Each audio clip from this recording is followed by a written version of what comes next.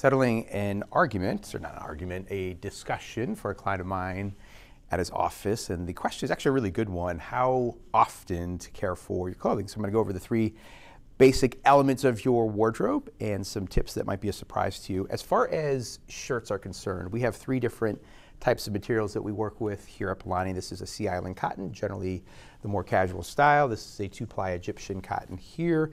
And then we just recently introduced our Italian wool, which has a little bit of natural stretch to it. So regardless of the type of cotton or the wool, we always suggest dry clean only.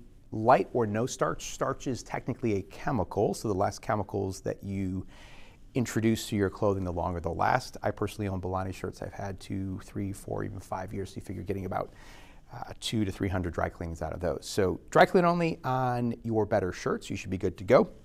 As far as outerwear like this top coat, you can typically save dry cleaning to the very end of the season. Once is typically good before you store it for the season.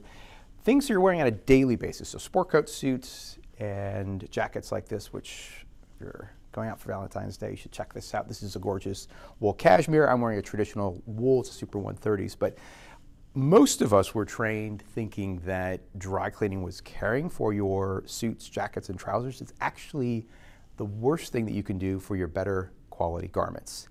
So I know it's counterintuitive, but if you think about a properly made jacket, it's canvas, meaning there's a layer of cotton in between the outer wool and the inner silk lining of the jacket. It's not cotton actually, it's a canvas, which is a blend of cotton and horsehair. And so that naturally breathes and eliminates any body odor that your sport coats and your suit coats would pick up. The trousers that we use are also a natural material, generally going to be 100% wool, and so those naturally breathe and self-correct.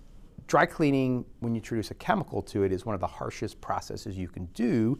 And so as a result, you're going to wear through your garments much quicker if you dry clean them. Rule of thumb is unless you spill something on your garment, don't have it dry cleaned. You can ask for press only at your dry cleaner. That's simply hitting it with steam where you get rid of any wrinkles that you might get on your trousers or in the crease of the elbow on your jacket.